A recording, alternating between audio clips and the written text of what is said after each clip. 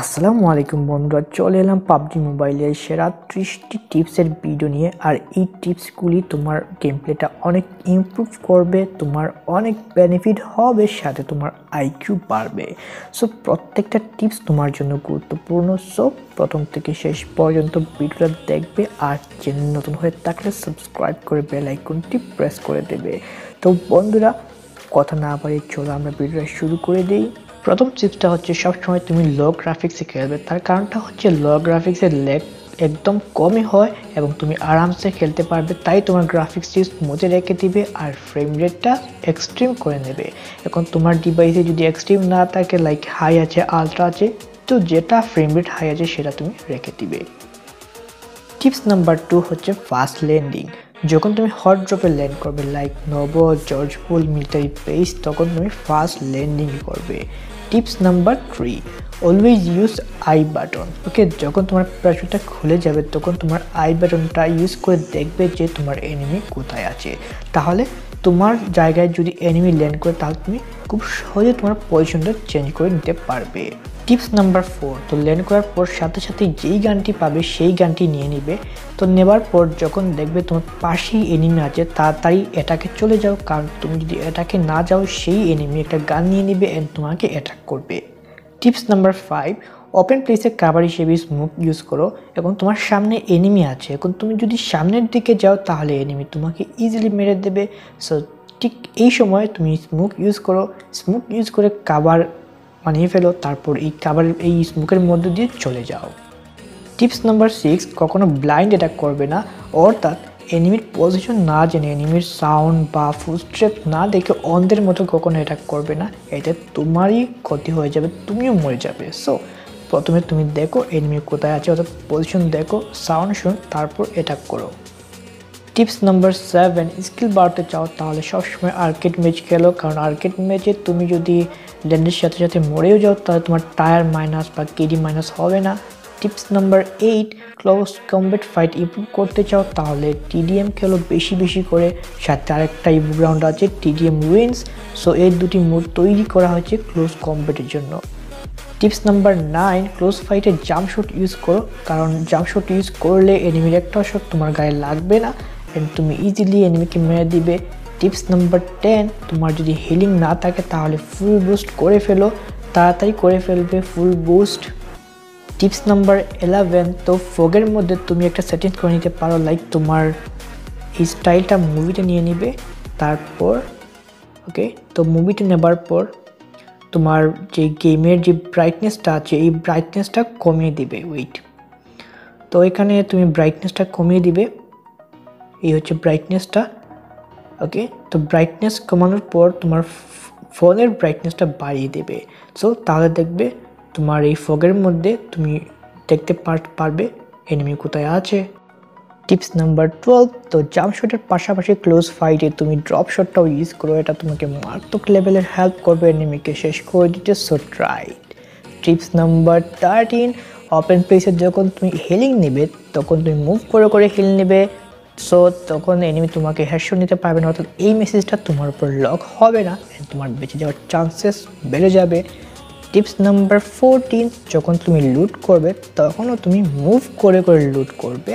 Move করে করে লুট করলে এই মেসেজটা তোমার উপর লক হবে না আর এনিমি তোমাকে ইজিলি হেডশট দিতে পারবে না, সো তুমি বেঁচে যাবে। টিপস নাম্বার 15, হাই সেন্সিটিভিটিতে সবসময় খেলার চেষ্টা কর, তাহলে তোমার রিঅ্যাকশন টাইমটা ফাস্ট হয়ে যাবে। অ্যান্ড সেন্সিটিভিটি নিয়ে আমার একটা আলাদা ভিডিও আছে, তুমি চাইলে দেখে নিতে পারো। টিপস নাম্বার 16, লার্ন ক্লো।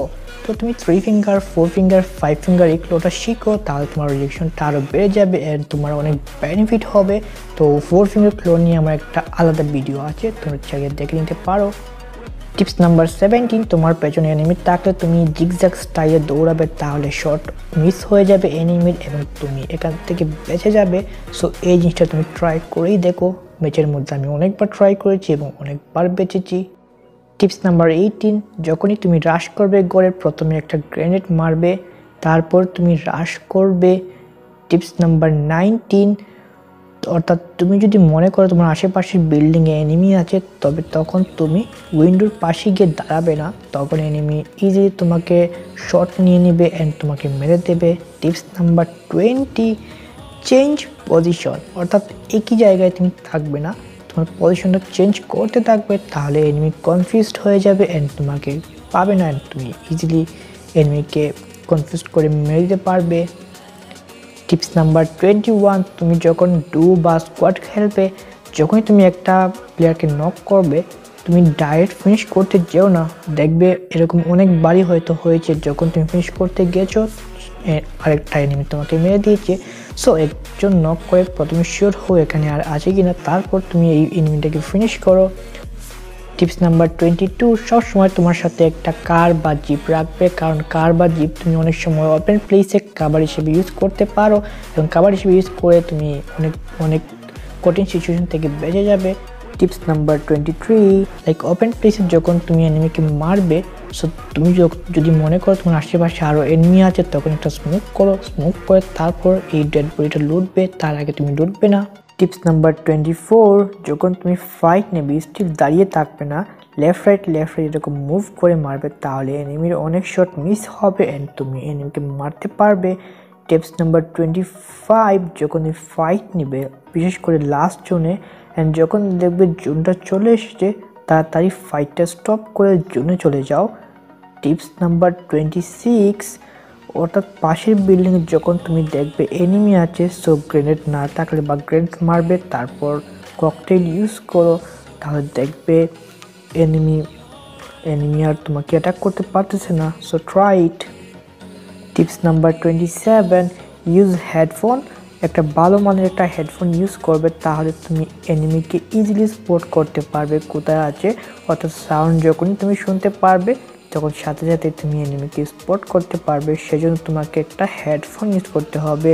টিপস নাম্বার 28, যখনই তুমি একটা ড্রপ লুটতে যাবে, প্রথমে একটা স্মোক করে দেবে, তারপর তুমি ড্রপটা লুটবে অ্যান্ড ড্রপটা তাড়াতাড়ি লুট করেই চলে যাবে, এখানে স্টিল দাঁড়িয়ে থাকবে না। টিপস নাম্বার 29, একেমের আয়রন সাইটটা তুমি ইউজ করো। একেমের আয়রন সাইটটা হচ্ছে বেস্ট। তুমি কোনো ধরনের স্কোপ ইউজ না করে আয়রন সাইটটা ইউজ করেই দেখো, তারপর দেখবে কি বেনিফিট অ্যান্ড আমি জানি এটা তোমার অনেক ভালো লাগবে আয়রন সাইটটা। টিপস নাম্বার 30, সব গাড়ি থেকে মোটরসাইকেলের হচ্ছে স্পিড অনেক বেশি, সো এখন তুমি যদি জনের বাইরে থাকো আর মোটরসাইকেল পাও, তাহলে মোটরসাইকেল নিয়ে চলে যাও, তাহলে সবার আগেই তুমি চলে যাবে। অ্যান্ড আরেকটা জিনিস, মোটরসাইকেলে কিন্তু অ্যাক্সিডেন্টও হয়ে যেতে পারে। বন্ধুরা, আশা করছি এই 30টি টিপসের ভিডিও তোমাদের কাছে ভালো লেগেছে। যদি ভালো লেগে থাকে তাহলে অবশ্যই লাইক, কমেন্ট অ্যান্ড শেয়ার করে দিও, আর চ্যানেলে নতুন হয়ে থাকলে সাবস্ক্রাইব করে বেল আইকনটি প্রেস করে দিও। তো বন্ধুরা, দেখা হবে পরবর্তী ভিডিওতে। সে পর্যন্ত তোমরা সবাই ভালো থাকবে, সুস্থ থাকবে। আল্লাহ হাফেজ।